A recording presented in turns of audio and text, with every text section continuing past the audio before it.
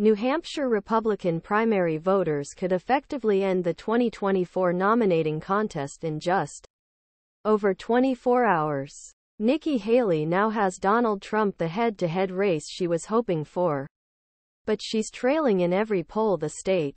If he can't win head-to-head in New Hampshire, with its friendly voters, and Trump wins a majority of votes there as he did in Iowa, it will be clear where this will lead a third straight presidency nomination for Trump. Republicans will choose. And they will choose very quickly.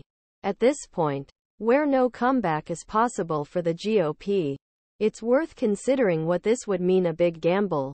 The former president is currently polling competitively with President Biden in a hypothetical 2024 matchup, for several reasons.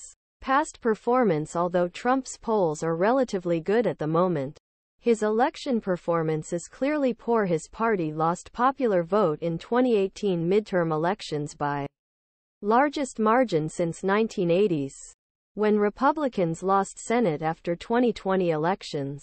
Trump became first president since Herbert Hoover to lose both House of Congress and presidency in a single term. The 2022 midterm elections, with Trump trying to assert control over his party's direction, were arguably the worst in a century for a party unable to control the White House. Trump-backed candidates also routinely underperformed other Republicans. None of this means Trump can't win in 2024. He was closer to winning the Electoral College in 2020 than many people thought.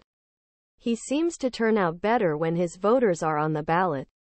But Republicans are putting a lot of faith in a man whose political instincts don't exactly reward that. The help he needs. The reason Trump has as much of a chance as he does now is due to a few things: how unpopular Biden is and the likelihood that third-party candidates could hurt Biden. Biden's continued popularity is far from certain, and the third-party factor will likely become less important as the race progresses.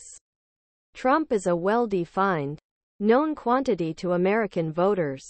He failed to reach 47% in both of his campaigns, and both his approval and positive ratings have hovered fairly consistently around 40%. This suggests Trump has a ceiling in the mid to upper 40s and Biden's numbers should remain low. But right now, signs are that the economy is heading in a better direction, which could help Biden. And while third-party candidates have historically received very high numbers in the polls, history shows that most voters ultimately come down to one of the two major party candidates. Republicans can also see for themselves how much better a more standard Republican could do. Haley generally polls better than Trump in general election matchups with Biden. Consider this. Trump's favorable rating is better now than at any point since he left office and higher than it has been for most of his presidency.